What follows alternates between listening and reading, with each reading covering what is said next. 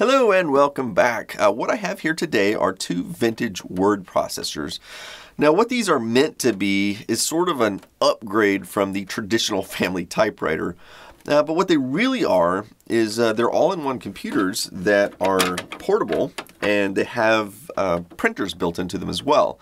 And they were really marketed towards people who had a lot of typing to do, but they didn't really want to use a computer either because they didn't have the space for a full computer setup and a printer, or they just didn't want to learn how to use a computer.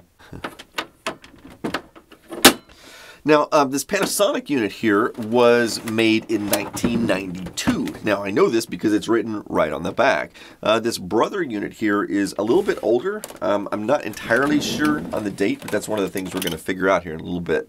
Now, this one is very similar to the one that has been shown a few times on the TV series The Goldbergs. No, put away the word processor. I am not writing my college essay. The main difference is the orientation of the floppy drive, but otherwise it's very similar. So what I'm going to do here is I'm going to show you how these work, and then we're going to take them apart and find out what's inside. Let's start by taking a look at the Brother WP25. These printers are what we used to call daisy wheel. They rotate around and impressions of the letters are pressed through an ink ribbon.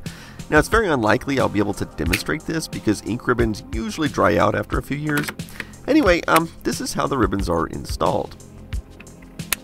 It has a floppy drive for storing your work, and lifting the back you'll find the power cable. So let's go ahead and plug this in and see if it still works. Okay, let's flip the power switch. And it seems to come to life. It makes some strange noise that doesn't sound right, and it says the backup memory is cleared. I suspect the belt is broken in the floppy drive. By the way, on the top it advertises the floppy drive as being a 240K, which is a really unusual capacity for a 3.5-inch drive. However, after a moment the noise stops and everything appears to be working. At the top it says it has about 32K free, which isn't exactly a lot for typing a document. And at the bottom we see copyright dates of 1988 and over here 1985, giving us an idea of the times this was in production. So I'm going to take a few minutes to type something on here just to get a feel for things. I really like the feel of the keys and the way they click. The screen is a monochrome amber style, but it is remarkably sharp and clear.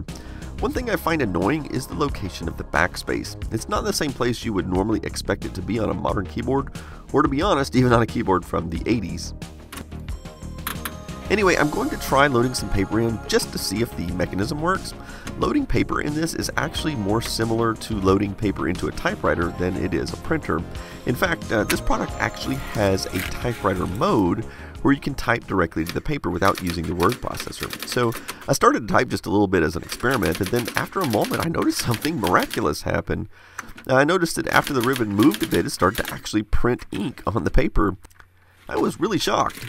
You'll have to forgive my typos because, much like a real typewriter, once you screw up, there's no easy way to fix it. So, since we have ink, I thought maybe I should try to print the document I typed up earlier. So, I'll press print, and then it tells me to insert paper and press return. Let's do it. And there it goes. It's been a long time since I've heard the sound of a daisy wheel printer working.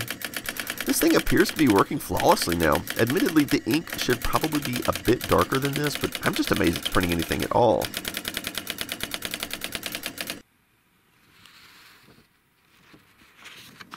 Now, this thing also claims to have a spreadsheet because these buttons up here do different things depending upon whether you're in spreadsheet mode or word processor mode. But the best I can tell, you have to load the spreadsheet from this floppy disk. However, when I insert the disk and tell it to load the directory, the drive motor comes on and it sounds like the belt is broken, and it just gets stuck trying to read the directory. Okay, so let's take a look at the second unit, the Panasonic W1525. It's from 1992, so it is a few years newer than the last one. And this one is kind of weird because the keyboard is attached to the rear of the device, and the power cable is down in this hole.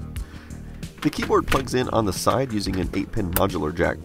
So let's power it on and see what we get.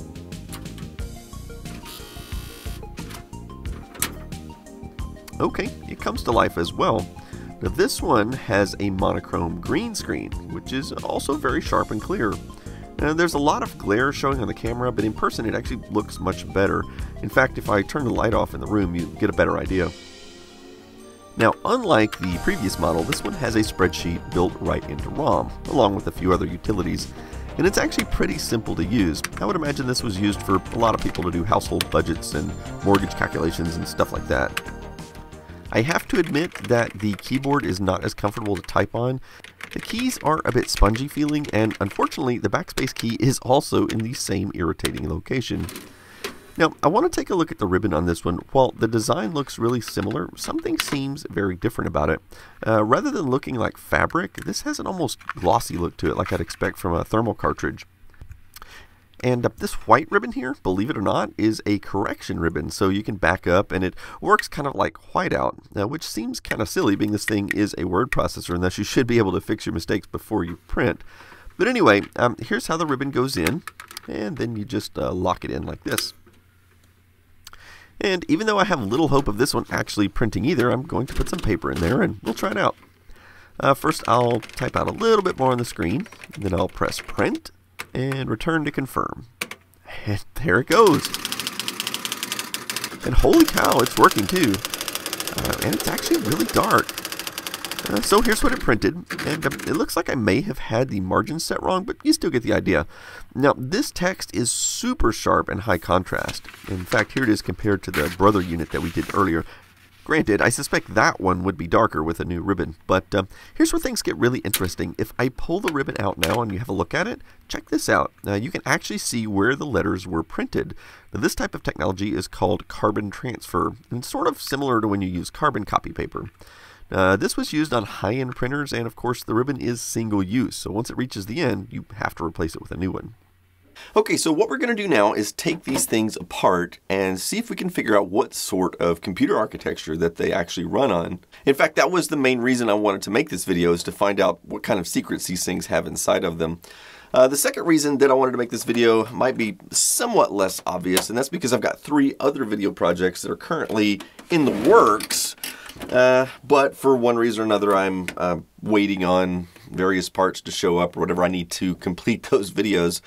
Speaking of that, maybe somebody could help me out, because one of the things that I am in desperate need of that I've just not been able to find is I either need to buy or borrow a Commodore PC-1.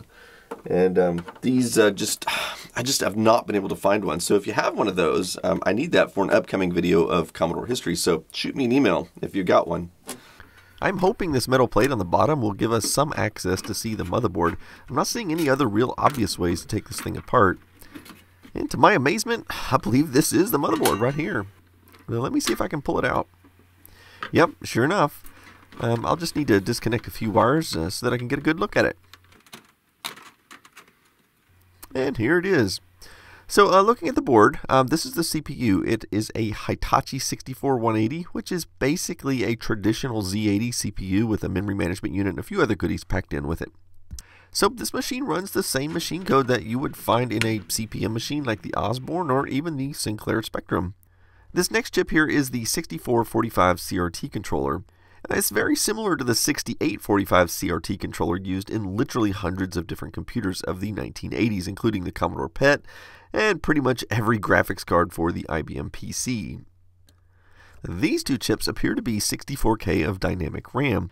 Interestingly enough, there appears to be another 8K of static RAM here, which I suspect is used as a screen buffer RAM for the video chip.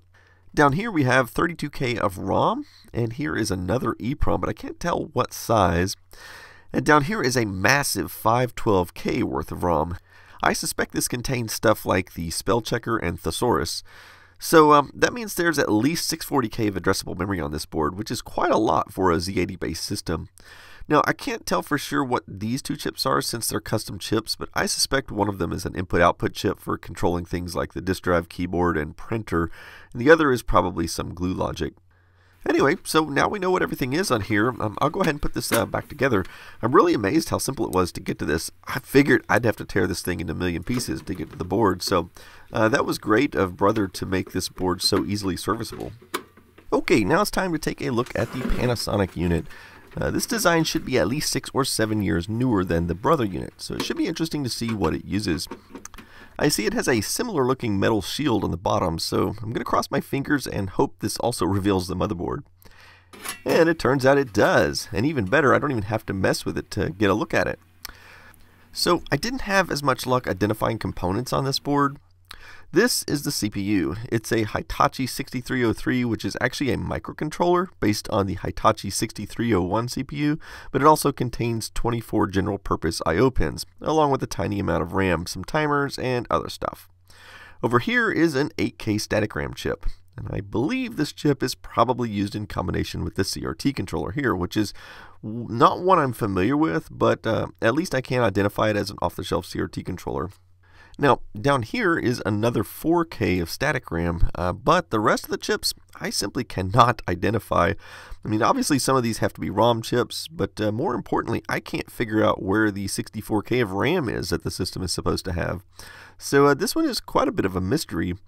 I tried looking through old catalogs to see if I could find out what these units cost, but the closest thing I could find was this 1991 Sears catalog, which has a very similar looking Brother model, although the model number is different. Anyway, the price is $495, but I find it interesting that it's advertised to play Tetris as well. That's pretty cool. One other thing I noticed, if you look closely at the picture, you'll see that the floppy disk is actually inserted backwards into the drive, which is absolutely crazy. Typically, most floppy drives will not allow you to insert the disk backwards. Like this one, for example, this is as far as it will go. Interestingly enough, the drive on the Brother model will let you insert the disk pretty much all the way, so that's kind of weird. So this Brother unit is actually pretty cool, because if one had the time to spare, it would actually be a pretty cool hacking project. Because one of the things you could do, since it has a Z80 compatible processor and a lot of well-documented off-the-shelf hardware, you could, in theory, remove the word processing software ROMs and then replace it with some sort of basic or even some games or something like that. Now, granted, I doubt that the video chip supports any sort of bitmap graphics, but I'm sure you could do like Commodore PET style graphics or something like that on there. You know, I used to see machines like this in the store when I was a kid, and I used to play with them a little bit, and I was always really disappointed because I'm like, wow, it's like a little portable computer. This would be so cool. You could carry this around. And you know, they didn't cost nearly as much as some of the other, you know, portable computers that had come out at the time. And but my only disappointment was that they didn't run BASIC, and they didn't have a serial port. You couldn't connect them to a modem. You couldn't run any other software on them. So anyway, it'd be cool if I did have the time to actually hack it to make it actually possible, even though it'd be 30 years too late. Anyway, that about wraps it up for this episode. So as always, thanks for watching.